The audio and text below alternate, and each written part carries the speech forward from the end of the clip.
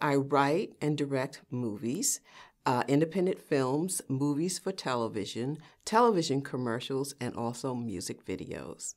Get a camera. It doesn't have to be an expensive camera. It could be your cell phone. And just pick it up and hold it up and look through the lens.